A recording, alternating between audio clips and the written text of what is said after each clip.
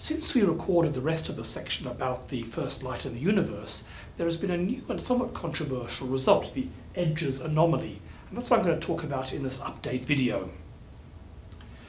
Now, this is claimed to be a detection in 21 centimeter radio of the reionization of the universe. So let's go and explain what they mean by that.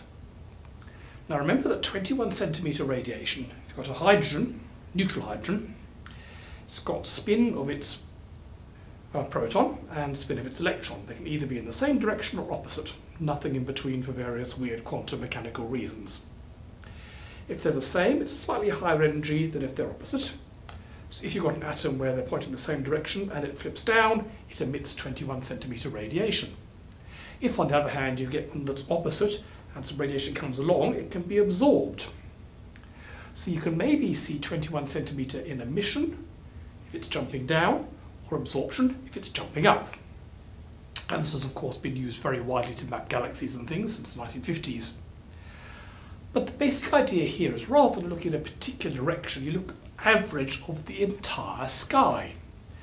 If the entire sky was full of hydrogen, then you might see an enormous great peak in the average spectrum at 21 centimeters.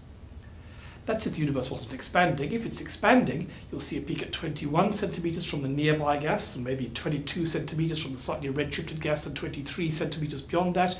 So what you'll get is radiation from 21 centimeters all the way to the side.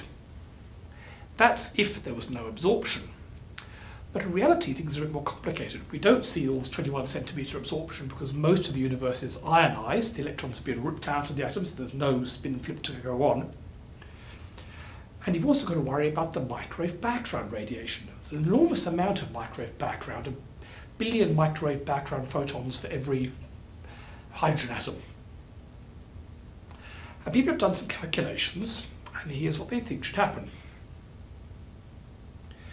In the very early universe, you've got this huge number of microwave background photons flying past the occasional hydrogen atom. If they fly past the hydrogen atom like this, they will be absorbed and excited up. So that will cause a dip in the light. The atom on the top, however, will eventually flip downwards and re-radiate it, giving a emission line. And normally, if these things are all in equilibrium, the emission and absorption should cancel out. So actually you should see nothing more than the normal microwave background spectrum, or the hydrogen there is not having any effect. And then at some lower redshift when the hydrogen is ionized, it still has no effect. However, there is a rather curious physical effect called the Weythusen field effect. If you've got mostly neutral hydrogen, and you have some source of ultraviolet, like a new galaxy or a quasar, the ultraviolet will fly around and it'll hit hydrogen atoms and knock the electrons up to higher energy levels. So not merely flipping like this, but right the way up to a higher energy level. And then they might jump down. And the funny thing is, at the lower energy level, they might have been either like this or like that. When they're knocked up and come down, that might change them. And in fact, if you do the maths, it turns out that for plausible conditions in the early universe, what this does is it tends to flip hydrogen from the most excited state to the least excited state.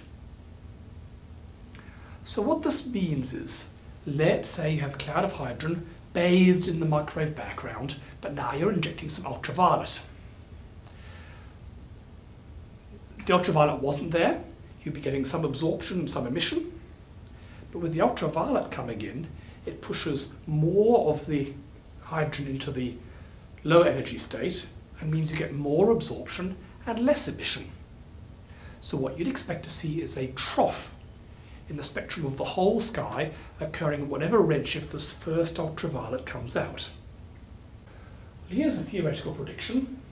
These are the redshifts, so this is assuming it happens at redshift about 16 or 17. And what you see, if you average the spectrum over the entire sky, is a dip, a fairly broad dip, maybe a little bump on the low end, depending on the exact details of what you calculate.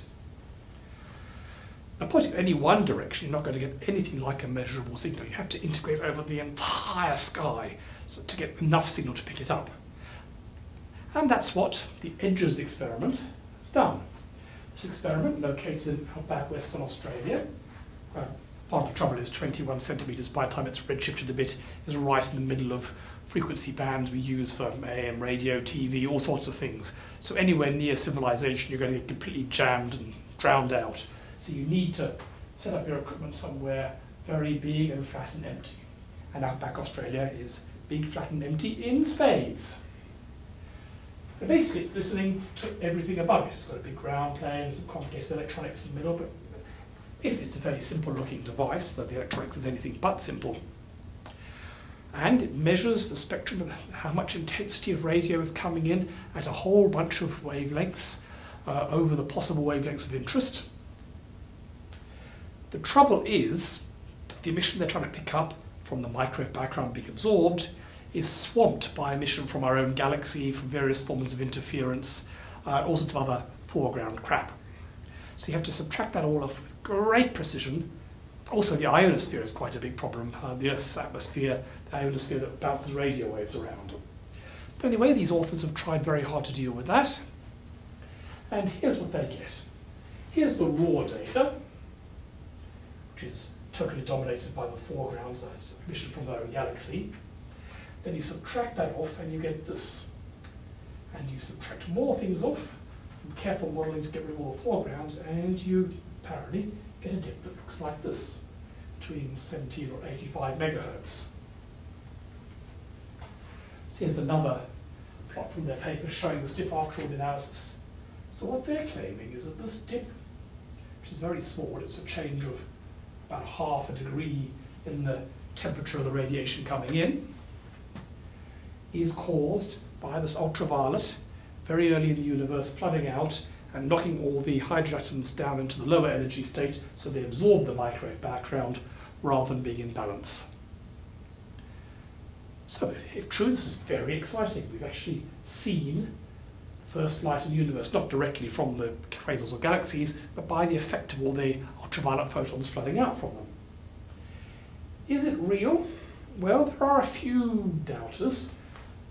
The shape more or less matches what was predicted by theory, but it's twice as deep. It's more absorption than anyone should have expected.